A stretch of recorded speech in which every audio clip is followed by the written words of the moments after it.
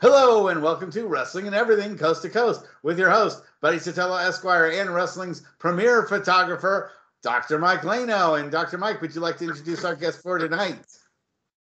Our guest, Riddle, wrestler par excellence, all over the place, movie star, school helping others. He just got back from WrestleCade, international entertainer, and of course, legendary wrestler. My brother since like late 74, early 75 when he came into our LA territory. He was making his way from the East Coast, where he started like around the Charlotte Mid-Atlantic area, coming all the way up. And you guys seen him on Soupy Sales show, taking on White Fang, and it was a Black Fang.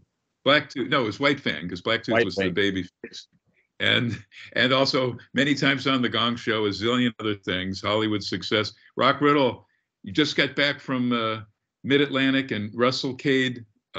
Tell us about the whole, because I know of it. It's huge. It's an annual event, but who was there, and tell us all about it. Over 200 major superstars were there. Because I'm not hearing myself in my earpiece, I just want to make sure that you're hearing me okay. Yeah, no, you sound great. Fantastic. Okay, I could just take these out then. It doesn't matter.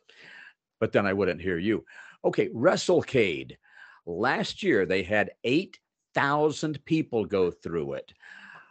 This year, over 200 major legends. It is one of the largest that I know of, possibly the largest wrestle fan event ever. I did a couple of things because I really like the guy who puts it together. I think he's great. I think he's very fair to everyone. He did a couple of little favors for me without me asking. So I said, I'm going to do a press release for you, and I'm going to release it. I'm going to pay for the publication and the distribution out of my own pocket as a way of saying thank you. I did that. It went to over 315,000 websites. It was published on 315,000 plus. I also called the hometown newspaper because I grew up in North Carolina. This is a 45-minute drive from where I grew up, from my home there. And I said, how'd you like to do a story? So they did a front page story the Tuesday before this thing happened. Front page and another page later on. Basically, it was almost like a commercial for WrestleCade and the fact that Riddle was going to be there. So this year, now I can't say that it's simply because of that work that I did with the press release and the front page newspaper story, but this year they set an all-time record, 2,000 people more than they had last year. So I had my little booth there, and it was just cool. I met some of the best people. Of course, I know basically all of the professional wrestlers, so it's always good to meet them, to have that chance to reunite with them, to have this like amazing family reunion. And I also met people who are not in the wrestling business, some fans and some people who have different smaller promotions. I met some really, really nice people. So not only do I have these major legend friends, but now I have some new friends, and it was very much worthwhile. I made enough money selling pictures and posters and things and autographing them and doing all sorts of weirdness, like putting people to sleep in the middle of the aisle. And I paid for my airfare, and my rental car had enough left over to have a decent dinner. So aren't you glad you asked? It's just like, oh my gosh, Nick Bockwinkel, you ask him what time it is, he tells you how to build a watch. Rock, let me ask you. That's a good line. Yes, that's true. Who's the promoter, and how many years have they been doing this? Tracy Meyer, I think is his last name. It could be an S on the end, Myers, but how many years? I don't know. I would say 10 years. Okay. Maybe longer. I think I discovered it 8 or 10 years ago. And then let us know, just give us some of the names that were there. Who was, because I hadn't looked it up yet. I've been a little swamped, but I know there were, besides yourself, some first-class people from our biz. And were there any wrestlers, like actors there, say like Tanya Harding has been at some of these things because she's boxed and done MMA? I don't think so. But all the way from my longtime friend Jake the Snake Roberts, oh my goodness, Rikishi, let's see who was around me, Molly Holly, across from me, Abdullah the Butcher, and when it was just when we were wrapping up the day and most of the people had gone from that particular room, Abdullah called me over and we talked for a while, and he says, "Picture, get a picture." So I got a picture with. We don't pay, so but we have respect for each other, and it's the fans who pay, and I think they get a fantastic deal. But it was fun to talk to Abdullah. Yeah, I think you guys are able to undercut Hulk Hogan's $450 a picture deal, that he wants. Does he get it? Sadly, yes, because he has to pay for his son's legal defense fund somehow. So, yeah, exactly. So, his kid got into some trouble. Do you want to hear? Next, yeah. Do you want to hear a Hulk Hogan story?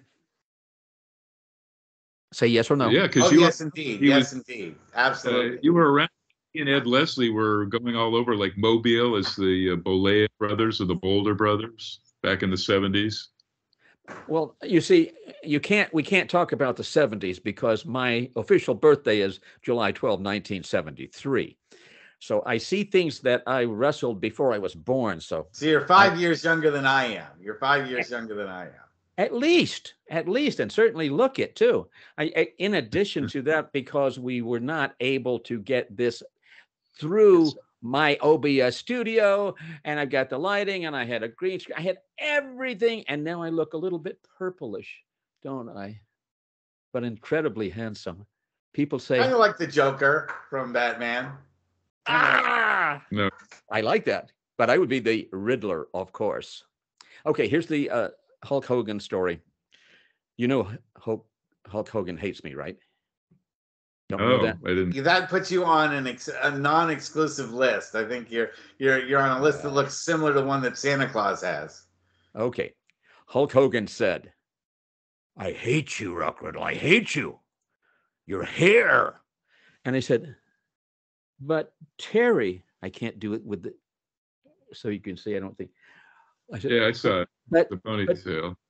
But Terry, it's so hard to keep the hair like this. The upkeep is so expensive. You remember, don't you?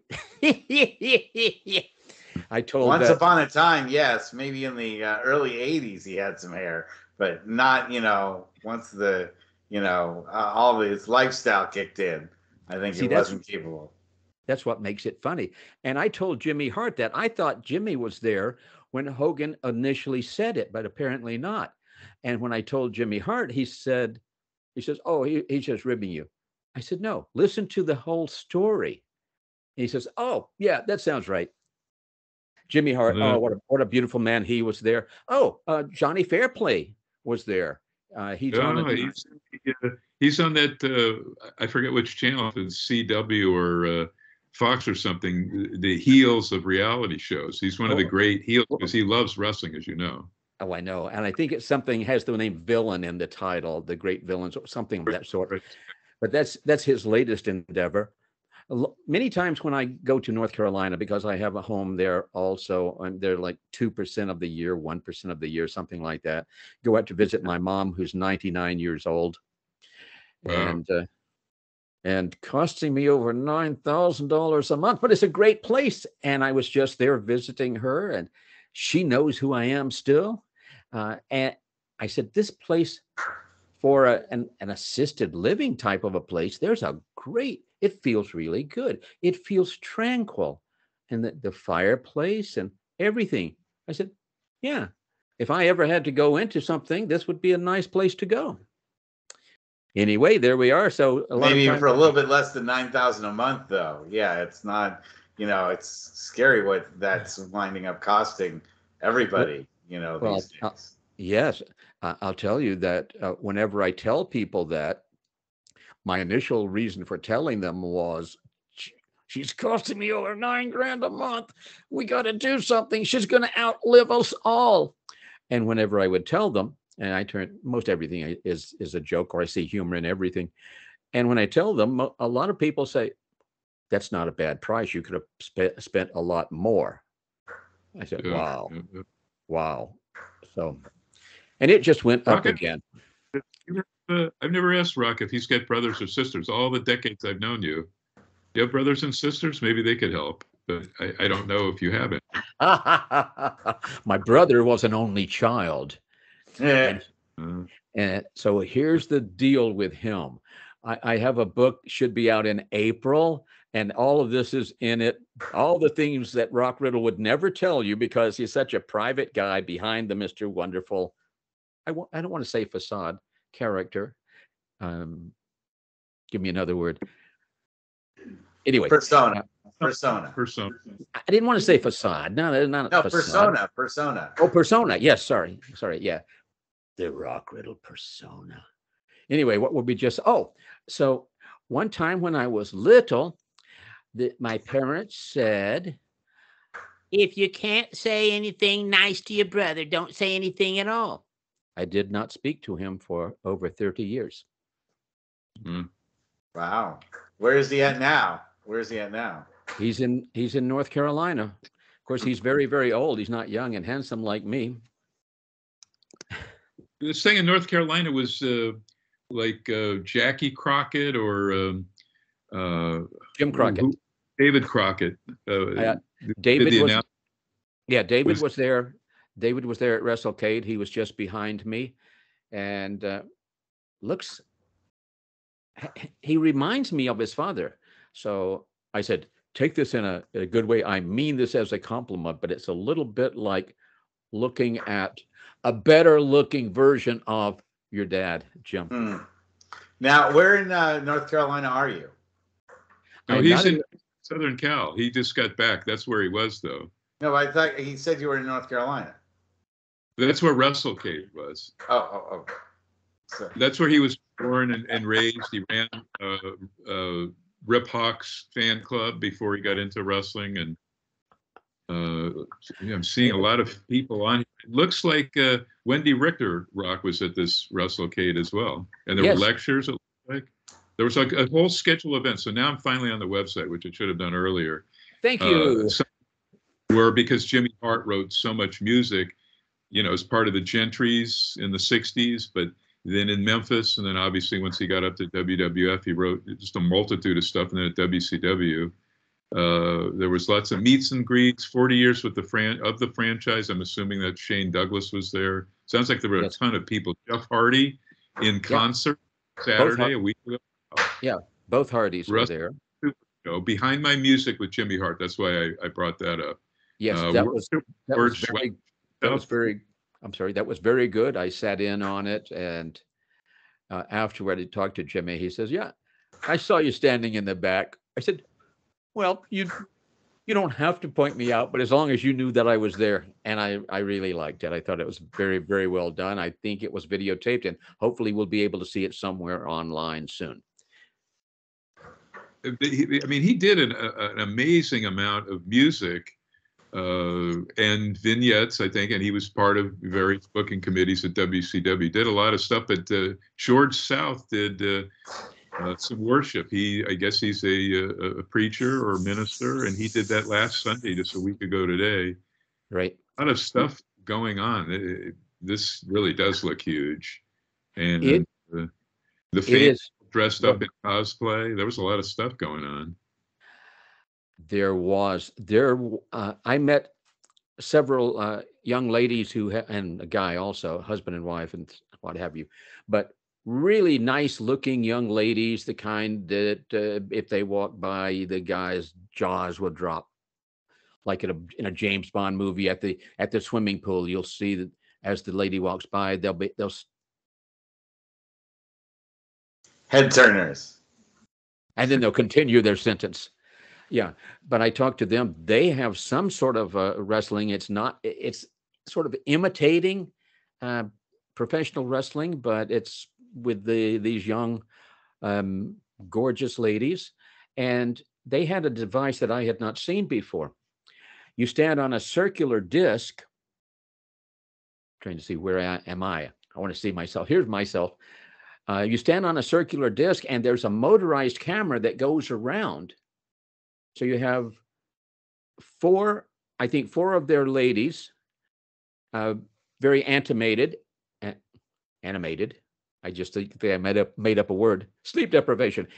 But then they put music to it, and it goes back and forth. And they asked me if I wanted to do that as we were talking before we let the people in, and I said, if nobody comes up and wants to do it, and you need someone to be first, go ahead and do it. But they did good business. I thought that was really nice, and I thought afterward, kicked myself because I saw the end result with two other people, and I said, "This is brilliant." So yes, very, very nice event, very worthwhile, and you have the opportunity. The fans out there who are watching, you have the opportunity to meet 200. It was actually over 200 professional wrestlers, and just about anybody you could name who is still alive. You could have gone there and seen them. Steamboat. Oh my gosh! Just start naming names, and Was JJ Dillon there with his daughter Pam? no, he was not.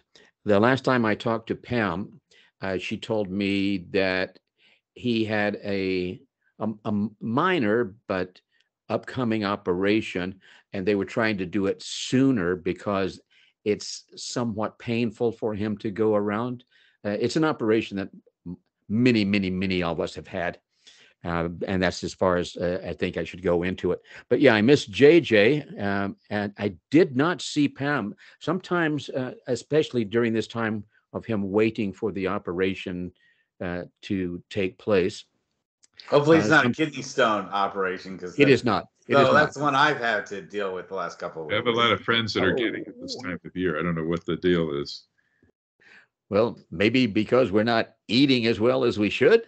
Maybe there's something in the diet that does this. Who knows? But anyway, a lot of times Pamela, his daughter, does come even without him. And so she did not make this one. This is a long trip for a lot of people. However, as I said, in fact, Dr. Mike, if you were to go, if you're still on that website, click on guests and just look at that amazing list of people. And that there were more people there than who was advertised. So people came in sort of toward the last minute also. That is really good. CAC, caulifloweralleyclub.org. Hint, hint. Take a look at that. Take a look at the gathering. I'll be doing the gathering next year for the first time. I'm doing one in, Missouri, St. Louis, I think. I'm not sure exactly where it is, but that's called FanFest 2, and it's Southern Illinois Championship Wrestling. Interesting guy there. Actually, he's starting a Hall of Fame and a museum. He's got tons of stuff. Herb Simmons, if I remember. He sort of Larry Madison helped him out. There I see. Yeah, he's been a guest on our show. Yeah, excellent. Slaughter and Steamboat are there at the. They gave, I guess, a talk. You know, it's probably a ton of folks giving talks. Rock, this brings up an interesting subject, because the last time I saw you in person was 2007, the Wrestle Fan Fest in San Francisco, when you were in the Battle Royale. And it's a favorite miniature subject of mine and on this show. Okay. You know, last time you were here, we didn't really get into that Battle Royale and everything that happened at the Wrestle Fan Fest. And Mike took me there as his photographic assistant. So I got to see everything firsthand. But I'd be fascinated to know what your take was of the 2007 Wrestle Fan Fest. And watch how fast I jumped in so Mike couldn't say something. Okay, because I know he has some strong feelings still about that. Okay. That was very strange, very weird. For me, it was sad that some of the guys didn't get paid and so many people got cheated and what have you. However, having said that, for me personally, I didn't get paid either. I was promised, but I didn't get it. Never will, of course. But it was a great opportunity for a family reunion with my beautiful wrestling family. And I don't know what else I can tell you about that. It's so wonderful. And I'll get back to the Battle Royal in just a moment, but it's so wonderful to want to meet people and then they know who you are. Because my opinion of myself in character, of course, massive ego, but my opinion of myself outside of that wrestling persona is that I think I'm this good. Other people, Jerry Briscoe thinks I'm like this good. Pat Patterson said that he had some of the best matches of his career with me, and so much other. But anyway, at that particular event, I was in the dressing room, and Dr. Oh my gosh, wait, Jim Mitchell. Yeah, Jim Mitchell, who does the scary character, the Yeah, heel the man. demon. Yeah, he's like Anton LaVey. Right. But when I saw him there, I had a friend who said, he's going to be there. Now, Jim Mitchell, but what's the other? Sinister Minister is his. The Sinister Minister. Yeah. Thank you. So I saw him, and I was going. My friend had said, "You got to bring me a picture of him." So I was going to get a picture, and he said, "Rock Riddle." He says, "What an honor to meet you." He said, "Man, we marked out about you. We'd see you on the covers of magazines and stuff." And I said, "Wow." So I don't expect that kind of thing. It's similar to at CAC one time. CAC when Percy Pringle, Paul Bearer, Bill Moody, Bill Moody, yeah. When he was there, and he was hot. He and Undertaker, of course, all over the world. It was the third day of the 3-day event. The big banquet had just finished. I had gone there by myself. I was feeling sad, and I was going to do that 4.5 hour drive back to Hollywood. The hills of Hollywood, direct from his palatial estate, high in the hills of Hollywood. Etc. Okay, but he was sitting there, Paul Bearer. He's sitting there in the room, the chair with other chairs circled around him. So he's talking to a group of people. And this is basically after half of the people have left. And as is traditional in our business, I said, well, I have not met this man yet. I should go over and shake hands and introduce myself. And then the little voice, which has been killed forever now, this little nagging voice said, "What are you, Riddle and Mark? Are you a fan? You want to go over and get an autograph?" The guy's busy. He's seen in 130 some different countries. He's a major star in this business. He has no idea who you are. Just get up and leave. So I gave in to the little voice, and I'm walking toward one of the exits.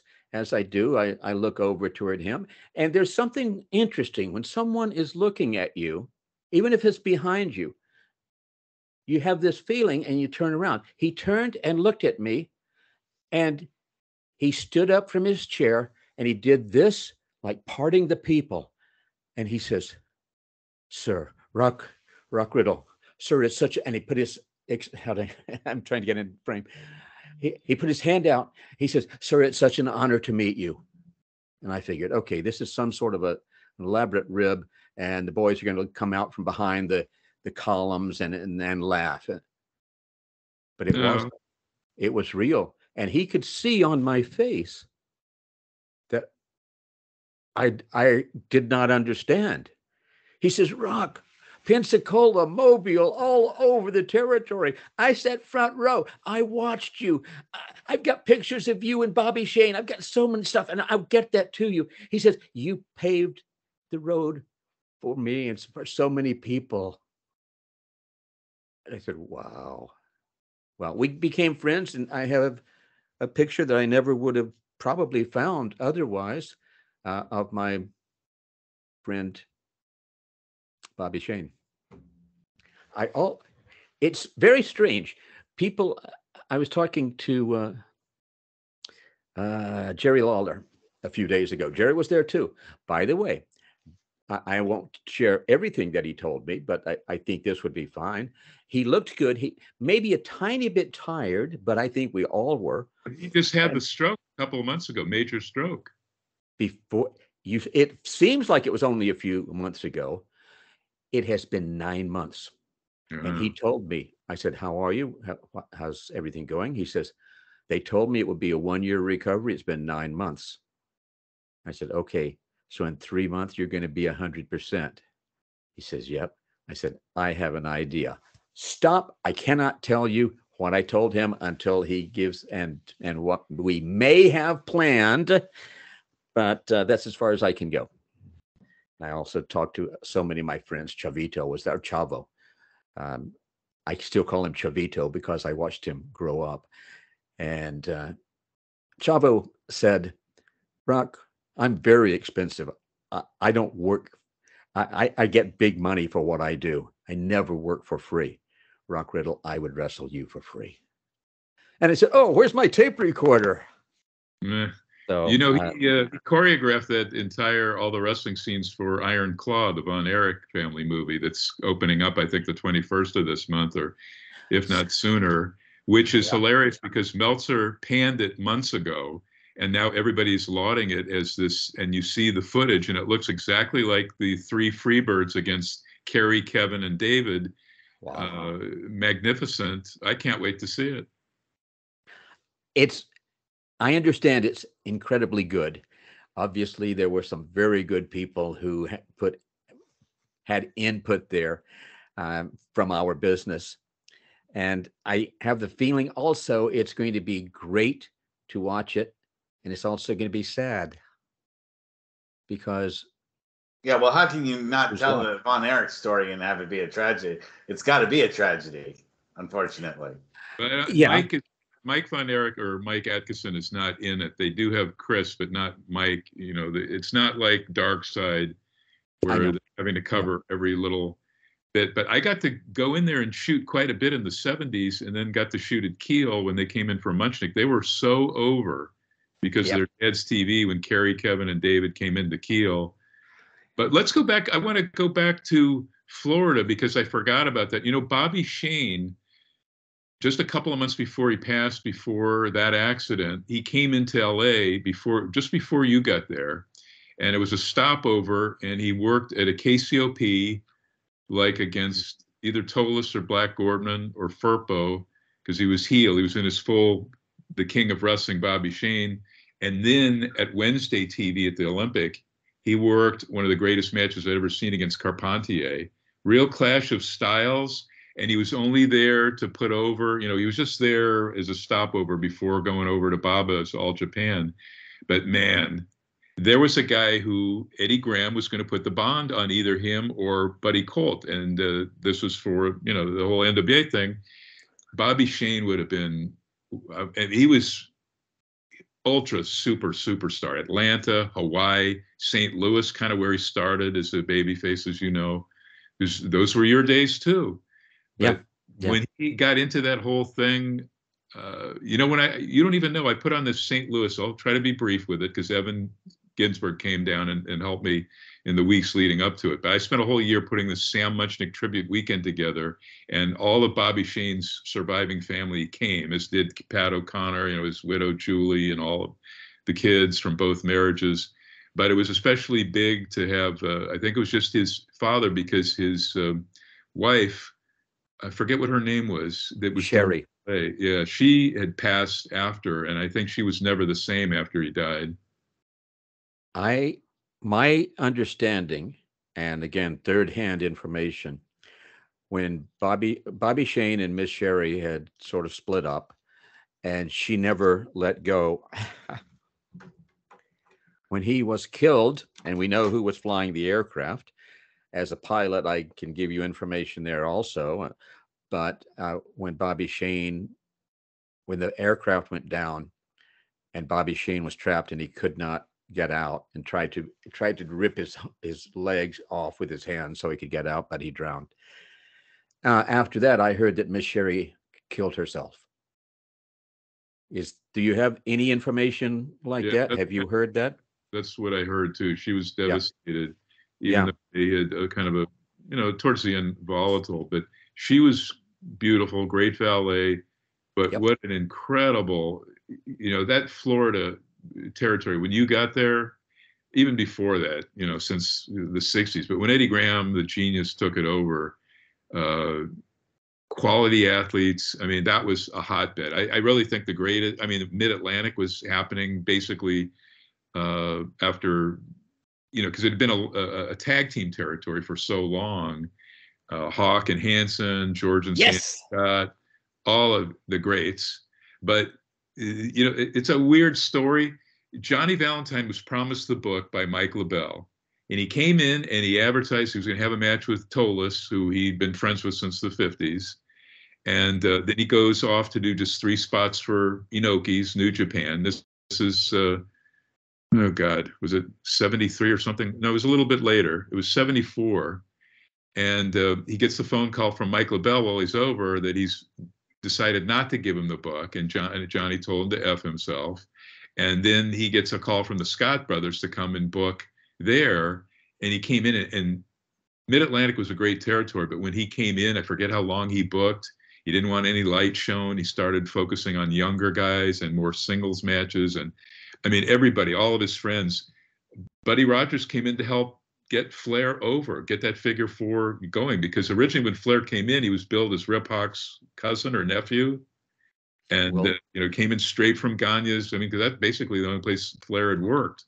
He was jobbing on TV to great stars like Chris Taylor and all the rest of them, pretty much everybody. And Cosgrove did some similar stuff. But once Flair got there, and then Steamboat and Johnny Valentine got Brunzell to come in, and Bobo and Patera and John Studd. I mean, that was kick-ass. And so those are my three favorites: Mid-Atlantic, Florida, which is everybody wanted to work for Eddie Graham, and then St. Louis, the prestige factor. I'm just talking U.S. What about San Francisco? What about Roy Shire? That was big too. My home base. I love my home base, but I would go to St. Louis Kiel and my eyes would pop out because the opening matches would be like main events in L.A. Seeing Bobo and Dick the Bruiser tagging in an opening match at Kiel, it didn't get any better than that for somebody like me. And then up on top, Dory Jr., Our Broadway with Harley Race. Dory's boot comes off halfway through the match, and he didn't want to spend the time. I don't know if it was part of an angle or whatever, but he didn't put it back on, and he wrestles just one booted. That was what was on top. Rocky Johnson was underneath from our San Francisco territory. San Francisco was neat because a lot of people don't realize this, but all of the guys that really came in and helped Vince McMahon Sr.'s territory, the Tri-WF, and became WWF Click, Pat brought in Rocky Johnson, Morocco, Ray Stevens, who threw Ray, one of his last bones, Peter Mavia, all of these guys, Snuka. That was because Pat initially, Vince Jr., he got along so well, and then he would tell what Bruno called the old man, Vince Sr., let's bring in these guys. All these San Francisco territory legends came in, and I mean, you forgot our pal Woody Farmer. No, not Woody. He wasn't even part of that period. Rock was there, and he saw all those guys. Pepper Gomez, again, Peter Mavia and Rocky Johnson. Once Pat turned face after the feud with Billy Graham, you weren't quite there yet. Billy Graham was wrestling his nickname was the Spirit of America. He'd come back. He came in. Jerry Graham brings him to L.A. They do a couple of shows in 1970, early 71, and then Jules Strongbow decided to send him. Rock, what are some of your memories of when you worked in San Francisco? I made money. Roy Shire liked me. I remember doing at least one main event at the Cow Palace, and I'm sure I did more than that. Most of the wrestlers, we never paid much attention during those years as to who our opponents were. Generally, I had no idea who I was going to be wrestling until I was told at the night of the event. And I had someone, and obviously thousands of people and so many different matches. I had someone ask me a couple of years ago. They said, "Did you ever wrestle Jimmy Superfly Snuka?" And I said, "Gee, I wrestled so many hundreds and hundreds, and we didn't really pay that much attention. It was something we loved, but I don't know that some of us may have kept record books, but with someone with that big of a name, I think if I had wrestled him, I would have remembered. So if I have to give you a yes or no, I would say no." 3 weeks later, at my Hollywood office, I had a little delivery. It was a DVD. It was Rock Riddle versus Jimmy Superfly Snuka in the Cow Palace in San Francisco. So I wrestled. Where do you find footage of that? That's not a lot of that got still preserved after all this time. I think Joe Souza was the guy that sent you that tape, was it? It's possible it was 16 millimeter, maybe even 8 millimeter. No audio, right? There's no audio. I think you're correct there. And I said, "Oh, okay. I vaguely remember this now. I remember this guy with this big splash off the top. I guess that was him." I will tell you this, that my feeling has always been, if I work for you, I want to make you wealthy. I want to do whatever you want to have done. As a wrestler, most wrestlers see about this much. As the promoter can see what's happening now, 6 months from now, a year from now, if they're really good, maybe even 2 years out. So when a promoter would say, "Rock, I'd like for you to, here's what we have in mind for you." If it sounds like something stupid, it's like, I don't know, maybe I'm going to jump over the top rope going in and fall and trip and be counted out in 4 seconds. 3 count within 4 seconds. Bell rings as I fall in. I would not question if that's what the promoter wants. The promoter is paying me, and I might, in some situation like that, said, "Okay, if you have time, I know that you know so much, and I know like this. What's your reasoning? Where do you think this is going, or is it going anywhere, or this simply?" And then I would find out, oh, it's part of a program. This is what's coming next. Makes total perfect sense. When Roy Shire gave me a great amount of flexibility, and when he would want something done, I said, "Fine, pin me, pay me." And he invited me out to his ranch in Sebastopol, California. That was something that he did not do to very, very many people. And so I think it was someone on a major level. I said, "Yeah, I was out at Roy's ranch." And that person said, "I've been drawing money for him on top here for like 8 months, and he's never invited me." I said, "Well, I can't tell you." But that was a wonderful learning experience. Even when I moved from San Francisco area, actually Hayward, East Bay, when I moved there down to it's Hollywood. Interesting that you're from Hayward, because All Pro Wrestling, where I got started, was right off Winton Boulevard. And there's a lot. It's interesting that Hayward, sort of that epicenter. Yeah, Rock. That was Roland Alexander's school, but also Rocky Johnson and Otta lived there in Hayward, and that's where a young Dwayne Johnson lived. Hayward, 5 minutes from me in Alameda. It's an interesting little epicenter of wrestling in the Bay Area is right there in Hayward.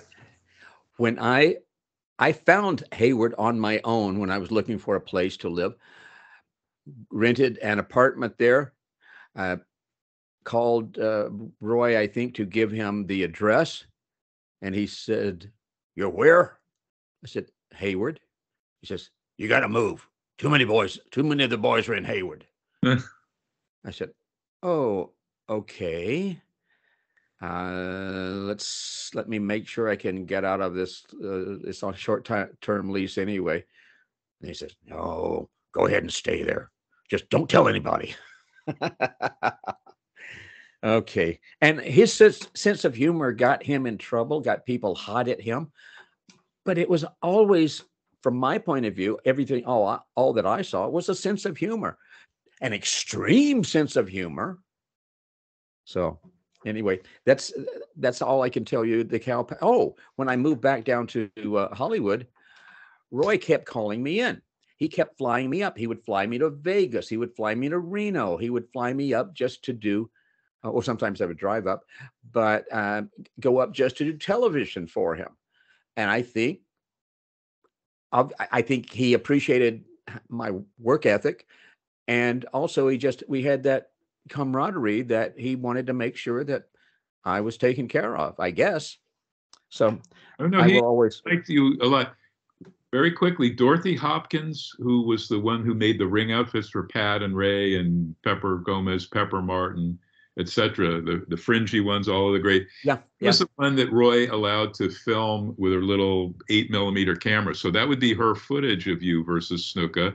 Also, Roy co-hosted a bunch of my TV shows. I'm going to, Russ hasn't even seen these. Evan's seen them, but for a number of years after Annie Calvello, who was the Moolah of roller derby, was my co-host for about 6 years, Roy would come down from Sebastopol all the time. Sometimes he brought Dorothy or one of the kids. But in terms of Pat being the genius Pat Patterson, I always remind folks, well, he learned at the learning tree of Shire, Vern Gagne, Eddie Graham briefly, and some others, as did Bill Watts. So the genius bookers, Bill Watts spent a lot of time working for Roy Shire in the 60s. They learned from other geniuses, and you see, particularly with Pat, creating the Royal Rumble and being Vince's number 2 guy.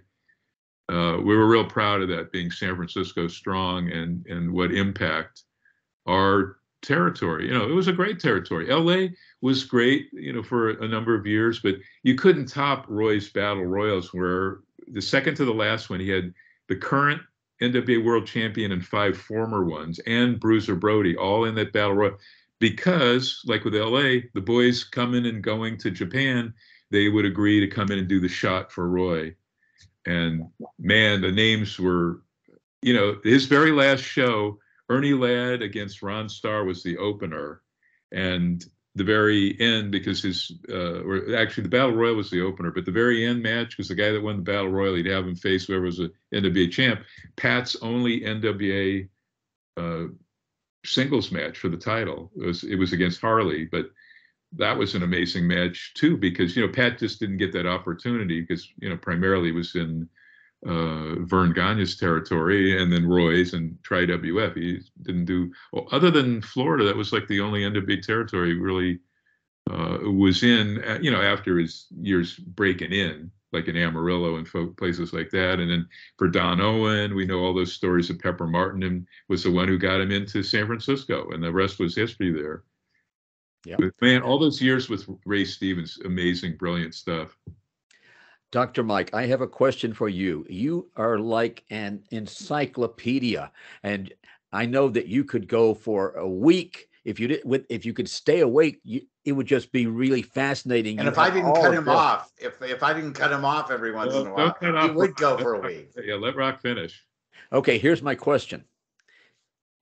I, at the height of my career, had top billing over, this is a true false, had top billing over the heavyweight championship of the world, Jack Briscoe, heavyweight wrestling champion, versus Ken Mantell, junior heavyweight wrestling champion, for the undisputed heavyweight championship of the world. And I was above that, had top billing. True or false? I'm going to say true, but first tell me where did that occur? Was that for Leroy McGurk in like Oklahoma? No. Where was that? I think that was Mobile, Alabama. Okay.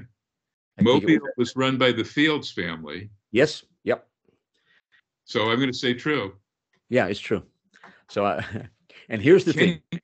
Go ahead. Gene Booker, besides being an amazing wrestler. Okay. I did not hear the first part of that. Say it again, please. I said Kenny Mantell was a genius booker. Yeah. For Watts, for Fritz. For Mike LaBelle, he did 2 tours for Mike LaBelle, but he came in a lot as NWA junior champion, working oddly with Pork Chop Bobby Cash, who you knew. He was still there when you got in '75, and many others. Manny Soto. 2 years old. I was 2 years old in '75. Man, that's my most impressive feat, wrestling at the age of 2. Ken Mantell brought me into Texas a lot in the '80s after I had sort of semi gotten out of the business. That Oh, many, many great stories. Okay, here's the thing. In Mobile for that match, long distance between the dressing rooms. One's on like the east side of the building and the other's on the west side of the building. And the only person of whom I'm aware who went back and forth was the referee. So the referee was in my dressing room, and I said, "Are you going to go over to the other side?" He said, "Yeah." I said, "Would you do me a favor? Would you give this to Jack Briscoe?" He says, "Yeah." I said, "Okay, let me autograph it first." It was a picture of me, and it said, "To one of my biggest fans, little Jackie Briscoe. Hang in there, kid. You'll make it. Work hard. Someday you'll make it, and you'll be main event just like me. Signed, your hero, Rock, Mr. Wonderful Riddle." And I told that story to Jerry Briscoe. And I asked him, I said, "Did you ever see that picture on the wall, because on his wall?" Because I was told by someone years later that they had just visited when Jack was still with us, obviously, and that they saw that he had that picture up on the wall. Whether it's true or not, I really want to believe it. And that's just one of the high points of my career, I think, being able to tell stories like that. Andre the Giant stories and Iron Sheik, the first time I met him, all of the different things. So uh, what would you like to know? I want to ask you, though, because Evan will kill me if I don't ask you, because I know we've emailed about John Tolis. You held the America's Tag Team Championship with John, but we're doing the book on John and Chris Tolis, who were total legends. And they came in, I didn't even know, they came into Florida. They came into Mid-Atlantic in the early 60s, late 50s. They had two tours, to my knowledge, of Mid-Atlantic in the Carolinas, working with the great Bolo, and Gene Anderson was just a rookie when they, it was his first year working when they were on a card. But what do you recall about John? At least, do you recall him other than Los Angeles before you got there? No, I knew him. I don't believe I met him before Los Angeles territory. I remember he was a very nice guy, very kind, good sense of humor. And of course, how do you spell wrestling? No, Tolos. That's the title of the book. How do you spell wrestling? Oh, fantastic. Fantastic. I really don't have a lot to tell you about him. He's someone go insane on his promos because in 73, you couldn't get away with that now. He did this thing where he had just turned back heel. And what an amazing babyface. There isn't footage from 72 wrestling. It's defending the title against all the heels we had. Ernie Ladd, Billy Graham, Killer Kowalski, and the Sheik, Ed Farhat. The greatest, that's a pretty good crew. Yep. There. Kenya Shibuya, he had matches with, but the promos, you've got to recall some of those promos because he would really crank it way up when he was delivering. Yes, he was one of the great promo men, or stick men, sometimes you called it. The microphone, the stick man. He's one of the very, very finest that the business ever knew, I think.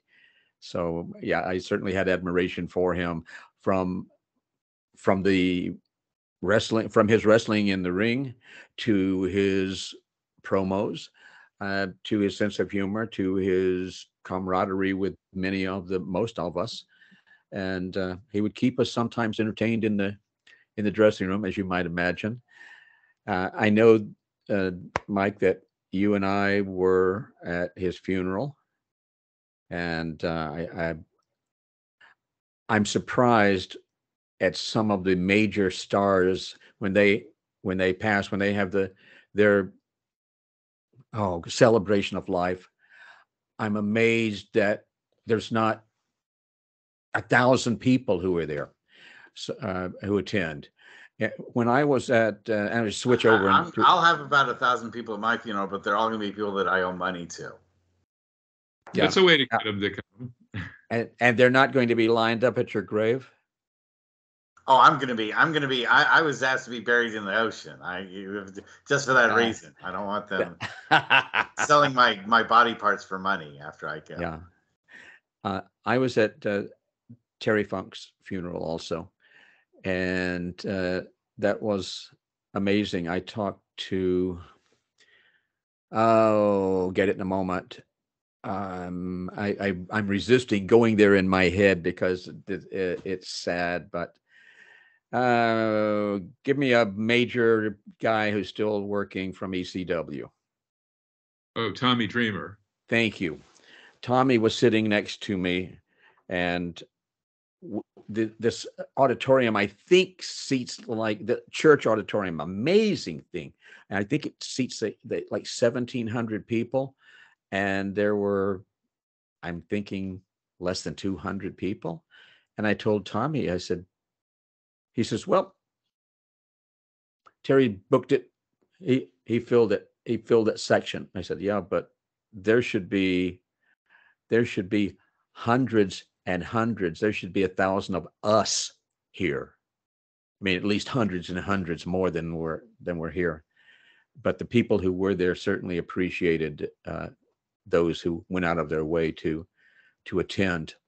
I remember Dusty Rhodes' funeral, and there were 700 of his closest friends there in Tampa, and Atta sitting in front of me, and I just looked around, and I got to tell you, 700 of the most impressive who's who of professional wrestling who were alive at that point. And I don't think you can name anyone who was not there, but any major name. But as I was there, I looked around and I said, this is my family. It was just such a wonderful feeling. And so many friends.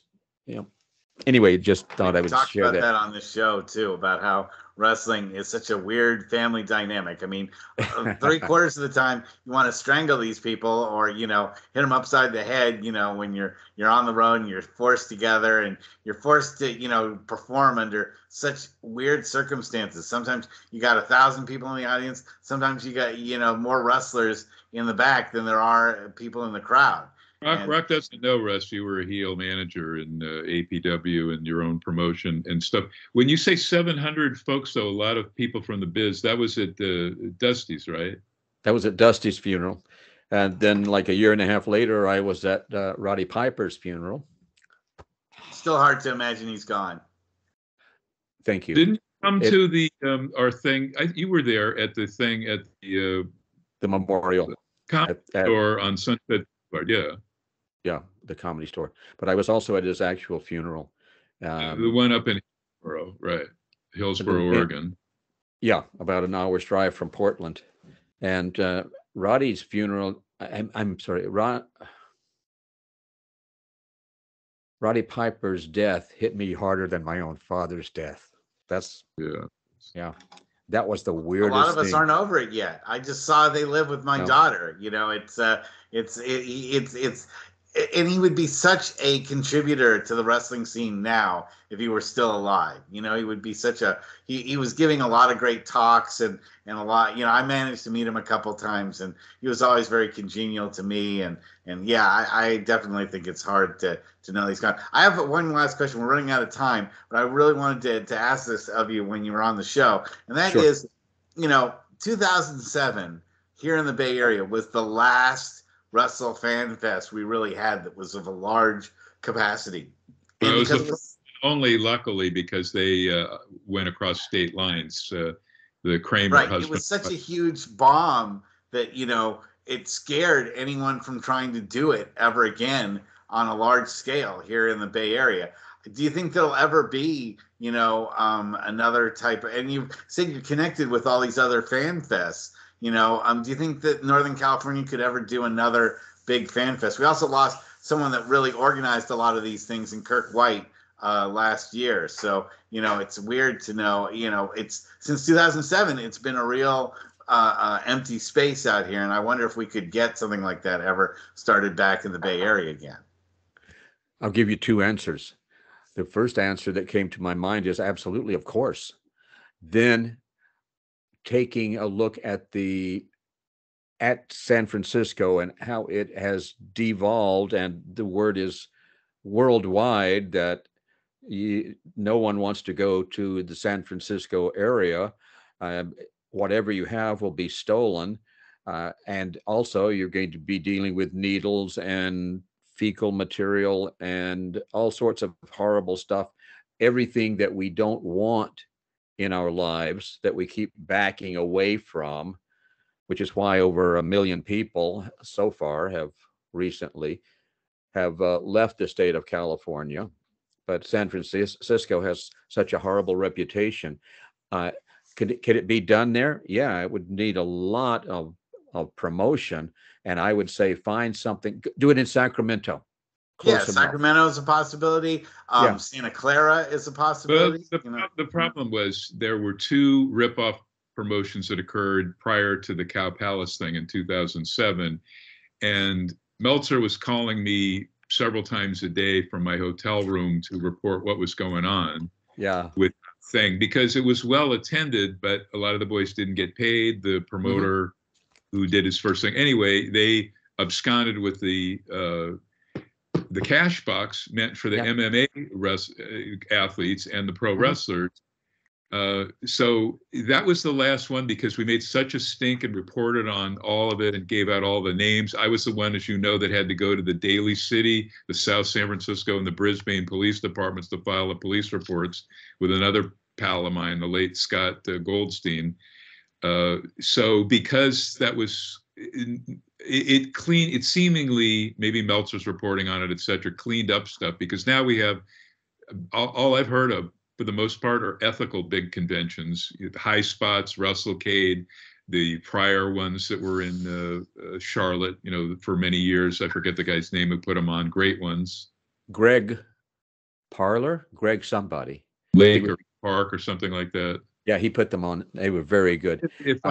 Everything has been ethical around the country and in Canada since 2007, as far as I know, maybe some dinky ones. But the major big ones like this attempted to be. I don't know why you would go to the Cow Palace for something like that, because major companies like TriStar Autographs, they lost money and finally stopped going to the Cow Palace. But Rock, let me have you plug and promote anything you'd like to before we let you go. Of course, you're going to be a major part of our Tolis book, and we'll be. Wow.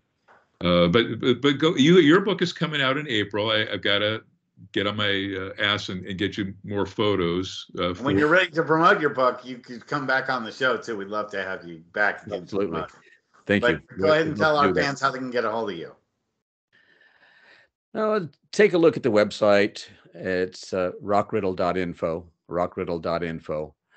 And are you still doing Hollywood Success, helping other actors and folks from other genres get into acting and et cetera, entertainment? Yes, it's been very slow over the last 3 years, but I have begun doing seminars again. And one of the seminars I do for actors, I think is very necessary, and I'll plug that. We'll be doing some more of those early next year. And that is called Firearms in Film and Television. Over 60% of film and television shows involve the use of firearms. Actors have no idea what they're doing. They don't know how to hold a firearm. They have no idea. Yeah, let's sort of skip over that. Can we say negligent homicide? Oh my gosh, did I let it slip out? Spoiler alert, no, they've been talking about it quite a bit, about charging him for that. I know that's the I believe was the appropriate, talking to all of my law enforcement friends and what have you. But we teach actors. We bring them into a theater. We use no weapons. We have a training gun, if you will, that only shoots a red low-powered laser, but we have it interconnected with computers so they can hear the shot and they can see how fast they shoot and what have you. But we'll teach them how to utilize that firearm properly so that when people, and little kids and others, watch them on television and emulate what they see, they don't end up doing harm to someone. So that's something that I think is very, very necessary. No, we kept waiting around for someone else to do it. No one ever did. And then several years back, we decided we will do it ourselves, make them look very good. I think if someone is going to be on television or in a feature film and play the violin, go out and take a few lessons, because people you're going like this, we know that you don't know what you're doing. And with firearms, keep your finger off the trigger. Oh gosh, I'm a CIA guy, and right over here is my partner, and I have the gun pointed at his head. We're like, there's so much. You're right about that. What's the name of your book coming up? Simply Wonderful. Nice. That's great. Mr. Wonderful of wrestling. Rock, I'll be in touch. Can't thank you enough. And Rock has done so much, pleasure. Decades and decades and decades. I think since the late 70s, early 80s, helping other actors. Forget about the birthday stuff. Rock has helped people, and everybody in the biz loves him. Yes, and we really love having you on the show. And we're Bobby too. I don't know if she's there, but say hi to Bobby for me.